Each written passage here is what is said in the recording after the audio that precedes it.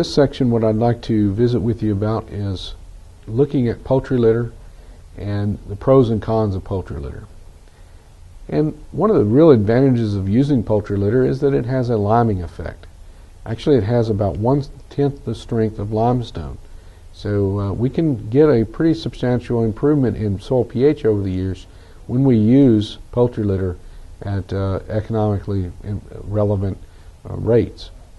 Here you can see poultry litter application after 4 and 5 years respectively has increased the soil pH by approximately 0.6 units. So it does have a very substantial and positive effect on poultry litter. Now, we're oftentimes asked about the addition of alum. And alum is used in the poultry houses oftentimes to control ammonia loss. And alum can have an effect on the material as well and how that is used in the soil. Here's a study that comes from the University of Arkansas.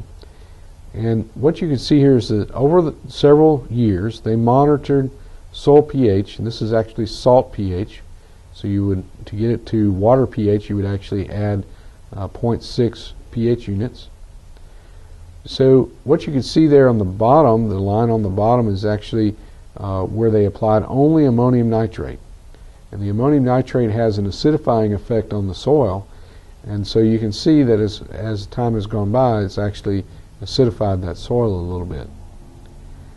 Now, what you can also see is right next to that is the unfertilized control. We're just kind of hovered around about 5.0 to 5.2 to 5.3 or so.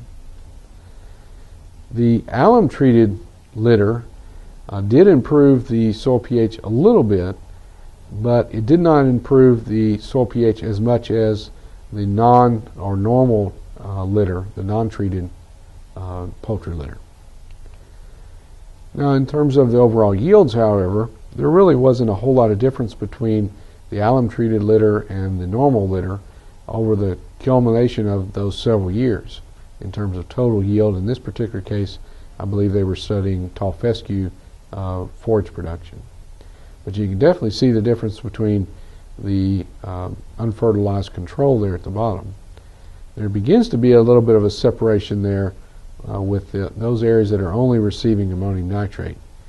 That gets back to some of the issues with stand density and production because of the lack of fertility and some of the other macronutrients, as well as the acidification of that soil with the acidifying use of nitrogen fertilizers that have an acidifying effect on the soil.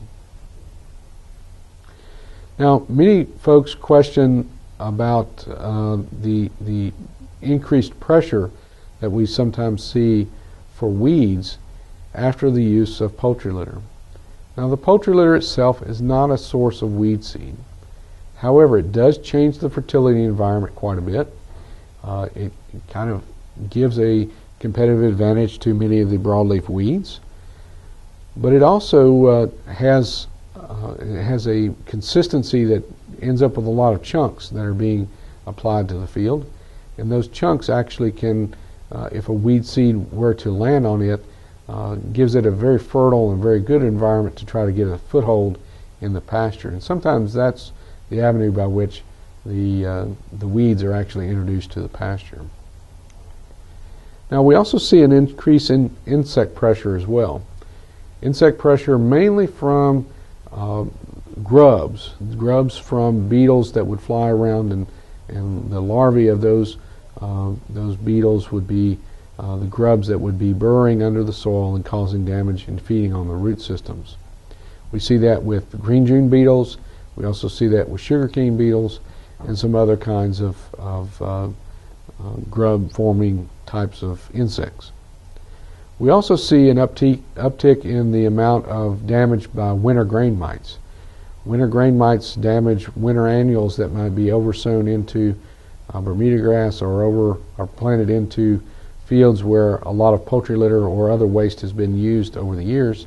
And the winter grain mite actually has a nice, convenient habitat there in that organic matter that's on the soil surface.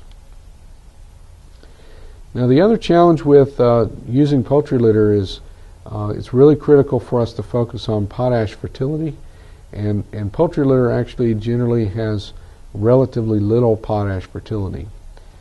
It generally averages about 3:3:2, a equivalent fertilizer ratio of about 3:3:2, whereas the ideal Bermuda grass fertilizer is more like a 4:1:3. So we need more of a balance between the potash and the nitrogen than we typically get with the potash that's in poultry litter or other types of animal waste for that matter.